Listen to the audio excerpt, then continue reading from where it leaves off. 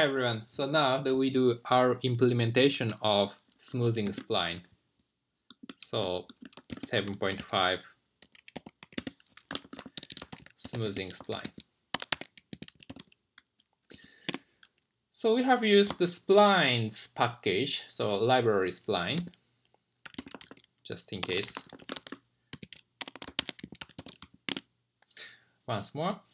And the last time that we used the BS function and NS function, then that we used the usual linear regression function, LM function. But the smoothing spline, we have to optimize using the more complicated error function. We have the penalty term for smoothness. So we have to use the new function, the smooth.spline function. So smooth.spline function of time nil, then df2. So this gives the degrees of freedom, so effective degrees of freedom. So then we can generate the spline curve. Okay. So if we just type this, this is the output. So effective degrees of freedom is calculated by lambda. So basically, R searches for appropriate lambda, which makes effective degrees of freedom 2. Actually, after some iterations, the R found that the lambda is equal to 321 makes equivalent degrees of freedom equal to almost 2. And the sparsity parameter, this is a function of lambda, so this is another expression of lambda. So this is the sum of residual squares, and the GCP is basically the leave one out cross-validated error. So basically, so we only have summary here, but the R generates the fitted curve with the spline. So now we want to see the fitted curve. So we name this for simplicity, spline time nil df2. Then original scatter plot is this, and we overlay the spline, and we don't really have to specify the x-axis, so just put the SS2, then we can make spline. So df2 means we have two parameters, so one for intercept, one for slope. So this is just a straight line. So this is not interesting, so that we want to make df larger, so df4. So SS4, color 2 is red. So this is spline. So we have the 4 degrees of freedom. So this is equivalent to basically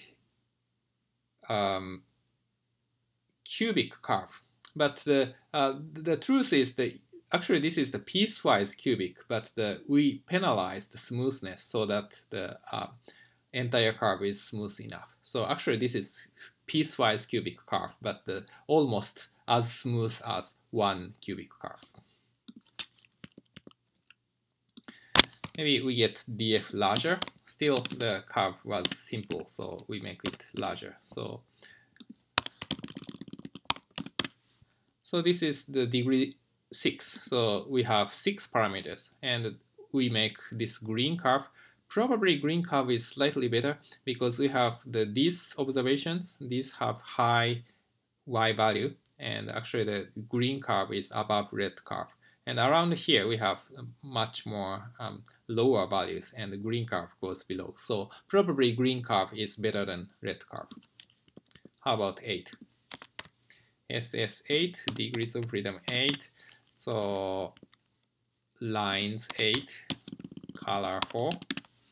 Then we add curve, blue one. Still the blue one looks slightly better than green one. Maybe it's too bumpy, some people think, but it looks better at most points. So now we want to see what's the best degrees of freedom. And actually, this smooth spline function have very convenient feature that automatically optimize the degrees of freedom. And we can specify CV is equal to true, then the smooth dot spline function choose the optimal degrees of freedom. So SSCV, actually the equivalent degrees of freedom is 23.4. So 23 degree is the best. So it's pretty complicated curve.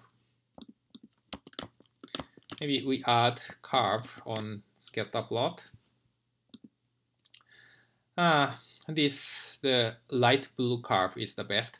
Actually, this looks too ad hoc, but actually, if we use the leave one out cross validation, so this turns out to be the best.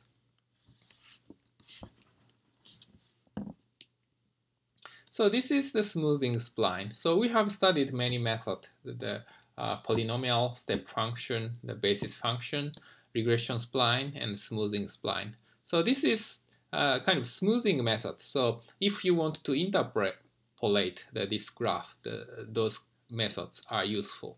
So time series data, this is annual data, and if we interpolate, then we have to think about seasonality. So this is probably not the best data, but in general, often we want to interpolate the data set, and the smoothing methods we have studied here are very useful.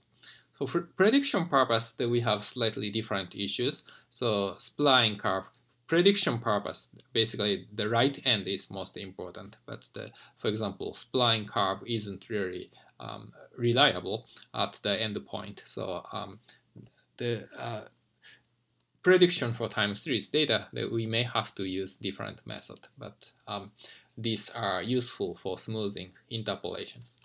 Okay, so this is implementation of the 7.5, the smoothing splines.